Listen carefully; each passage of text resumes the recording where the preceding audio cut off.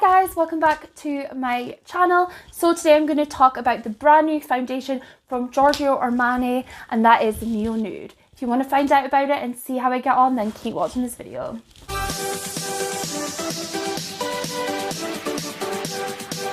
So today I'm going to review the brand new foundation by Giorgio Armani, and that is the Neo Nude. So this is the box. It comes in a sleek box like so. It's quite a nice box. It's nothing special. Obviously has their brand logo just there like so.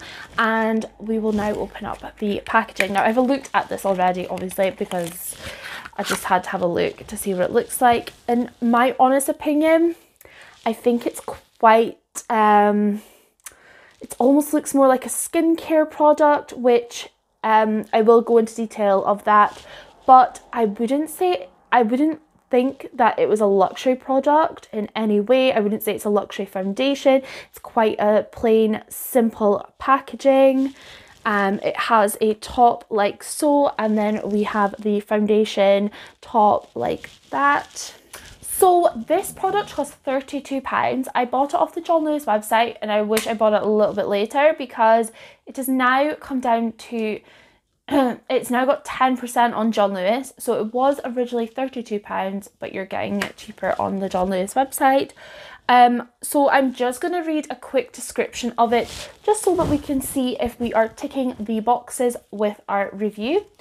So to start with, it says it is a hybrid foundation that provides a fresh, healthy looking complexion with providing your skin with hydrating benefits, which is obviously really good. It's a good thing to come from a foundation, especially when it's obviously a lightweight foundation. You're going to get that nude skin looking complexion. This is exactly what I expected with the name Neo Nude. It's easily dispensed. Mineral pigments. It offers a buildable, which again I'm quite happy with that, but it doesn't actually mention here whether it is like medium coverage. I think this is obviously going to have quite a light coverage, and then you're just going to build it up. It doesn't go too much into detail. When you're having a lightweight product, it's something you're probably going to wear in the summertime when it's too hot. So it doesn't have any SPF in it, which is a little bit annoying, and I would think that that would be the best kind of thing. So they do have 24 shades, and how they operate their shades is the you have 0, 0.5, 1, and then 1.5, and so on. But the only thing that they don't have is they don't have for like your cooler tones, your warm tones, yellow tones, etc. So again, it's another issue that they don't have, but they have got a wide variations of tones. Having that 1 and then a 1, having that 1 and then a 1.5 is amazing. I love that.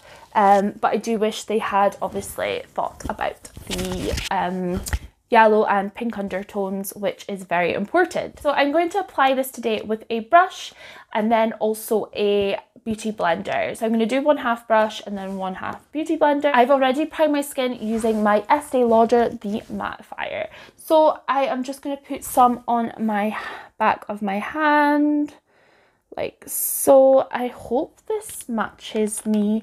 I noticed in my benefit video, if you watch that it was maybe a bit light for my skin. I did realize that in the end. So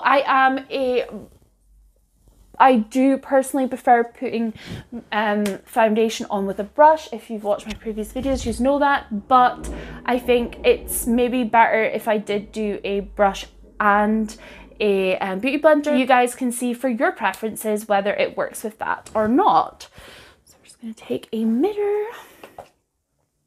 So I'm going to do my brush side first, and I'm going to use my buffer brush again by my new favourite brushes, Dress Up.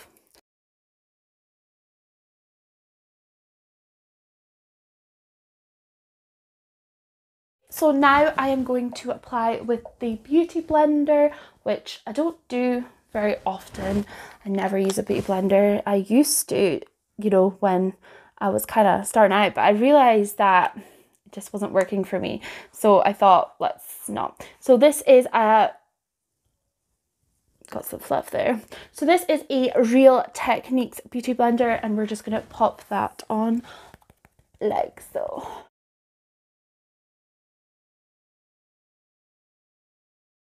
Okay, so that is the first layer with the Beauty Blender. As this is quite a lightweight product, I can instantly see that the Beauty Blender is soaking the foundation obviously a lot easier, and the brush side you're seeing a little bit more coverage. So far I can definitely tell that I'm definitely going to be fair.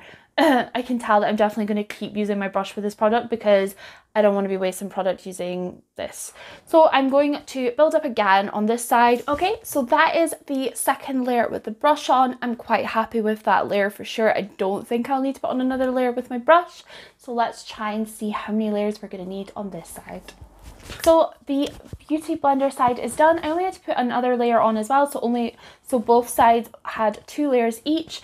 But I did put an extra layer on my cheeks here because my cheeks, like, redness was still slightly coming through. So it did need like an extra build up on the areas that redness was coming through. I am getting a slight bit of separation on my nose, which I feel like I'm going to probably mention this in every single one of my videos. So sorry about the repeating, but I have mentioned in previous videos that I do tend to get nose separation, and it's something I notice very quickly, but I can sort it out with powder, so I'm not going to worry too much. I'm not getting separation on my face, which is amazing. Honest opinion on this product. So I'm going to first talk about the packaging, which I mentioned at the beginning of the video. I am slightly disappointed. For £32, I really think it would be, just to get like a luxury packaging would be so amazing. It's the first thing you look at when you open a product. Yeah, I do think this is quite a cheap looking package. So as I mentioned, it's £32, which for a Giorgio Armani product, I expect. I think for £32, it's not too bad. Only issue with it is the fact that it doesn't have SPF. But we're loving the fact that it has 24 shades. So it gives people a lot more options and it widens their market a little bit. Whether they're kind of like, they've got like, I don't know too much about the shades that I need to figure out. It didn't really mention anything again about pink or yellow undertones, which I mentioned quite a lot. But I think that's really important because some people do have that, and some people just, you know, their foundation maybe doesn't look like together or nice if they don't have the product for that. So I definitely think, again, it's a luminous foundation, but I expected that. It's exactly what it says in the description. I can definitely feel the benefits of like hydration. It's very light. I would say that this is lighter feeling than the Airstick for sure.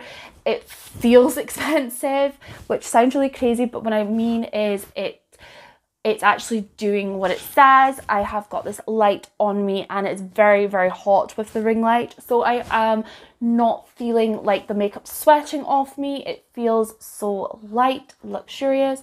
So I definitely would recommend this foundation. It is amazing. Like, I am just delighted that I purchased this and it's a keeper. For sure. So don't forget to hit the like button and the subscribe button and the notification bell so you don't miss any of my new videos coming soon. And also remember to pop on to my previous video because I have a lovely giveaway available, and if you want to find out the details for that, then get into that video and you'll find out. So we will see you next time. Bye!